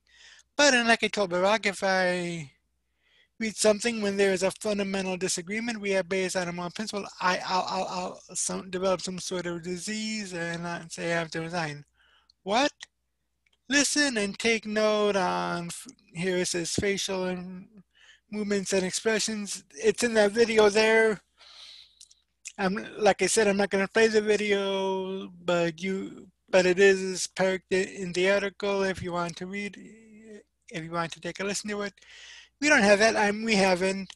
And we discussed at length their views on foreign policy and domestic policy on intelligence. And the great thing is she has a background in the Senate on intelligence. On the Intelligence Committee, he continued, she has a background in the Senate on a whole range of things that are going to be pertinent to what we have to do. But it's going to be, I think so much is going to be incoming, Jake. It's a matter about who takes what when. Okay. Now, the stunning inarticulate remark triggered the same response as his remark 2 months ago about putting together the most extensive and inclusive voter fraud organization in the history of American politics, he said. This coming from a tweet by El Velasquez on October 25th, 2020. On Saturday, Joe Biden bragged about putting together the most extensive and inclusive voter fraud organization in the history of politics. Is Joe that dumb to admit his party is heavily engaged in voter fraud and can't win without cheating? At the time, many people assumed that Biden had been speaking literally and that his organization would be devoted to committing voter fraud. Similarly, this time, some folks assumed he was signaling that he intends to step down sometime in the future, or perhaps be voluntarily removed via the 25th Amendment to make way for Harris to become the president. This line of thinking fits with the persistent theory that Biden wasn't meant to actually be president. According to the theorists, his job was to serve as a figurehead to drum up votes, given that Harris is unpopular, and then step down once in office. To hear the theorists say it, that was the plan all along. Look, this in a tweet from Jason J. Earlier today. Oops, Joe Biden giving us the playbook yet again. First, it was the greatest voter fraud organization, and now he's going to develop a Z's and resent for Kamala. That was the plan all along. Another tweet by Virginia girl. People with dementia say things that they're not supposed to, but they're still true. This is the plan all along. Biden gets sick, and then Kamala takes over with Obama in charge. It's similar to when Biden was talking about the giant fraud mechanisms that they put in place. Becky Lou Outdoors said, I've been dating this all along. Biden gave away the secret plan that most of us have already figured out. Just listen to this man. Lord only knows what will become of our country if this really happens. God bless America. Becky tweeted out, yep, she'll be the first female president by default. This was the plan all along ever since the primaries. She was supposed to do better, but the left didn't like her. She was always Obama's pick. And Denver Bunny 1 tweeted out, already planning on passing the torch. You think he'll last 3 months? Kamala was caught on video saying she'll be the first woman president. This was the plan all along. Wakama Chronicle tweeted out, he's being honest whether intentional or not, but are people listening? I have been saying that this is a plan all along. He always said he was a transitional candidate. The latter claim is 100% accurate. I view myself as a transition candidate. You got to put people on the bench that are ready to go in. Put me in, coach. I'm ready to play. Well, there's a lot of people that are ready to play, women and men, Biden reportedly said over the summer. Now, as for the claim that Harris was caught on video saying she'll be the first woman president, it's not clear if and when she said this. Moreover, she had been running for the office of the president before Biden won the nomination this past summer. The CNN interview with Biden came 4 days after a doctor scan confirmed that he had fractured his right foot while reportedly playing with one of his dogs. And I gone through that from the Daily Caller. Biden explaining his foot injury by walking through this little alleyway to get to the bedroom, and he grabbed the ball, running after his dog, and the dog ran. Biden ran after the dog to grab his tail. What happened was the dog slipped on his rug, and Biden tripped on the rug he slid on. You know, it's not clear why a home would contain an alleyway. John N. at Chap Soul tweeted out, he's got alleyways in his home. And Tumago96 tweeted out, come on, man, it was a thing. Running into the alley with corn pop. Now, I don't know about that, but, you know, I mean, it's just intriguing how it is. And, you know, as I've been saying over the past couple of weeks or so, the electors are slated to be named on the 8th in each state, with those electors voting in their state capitals on December 14, and the Senate quote unquote certifying them on January 6, 2021. So it'll be interesting, and I'll be here bringing it to you live. And in the comment below, let me know what you think about what Biden said. Also, let me know what you think about whether there is voter fraud in this election, and your take on the election fraud hearings in Georgia, Michigan, Pennsylvania, and Arizona. And I'll see you in the next video. And that's going to do it for the news for this week. I am Mick Bulow. Again, if you like what you watch, please go ahead and hit the thumbs up button. Also subscribe, and tell your friends, tell your neighbors, tell an enemy or two even. And I will be back next week. Until next time, peace.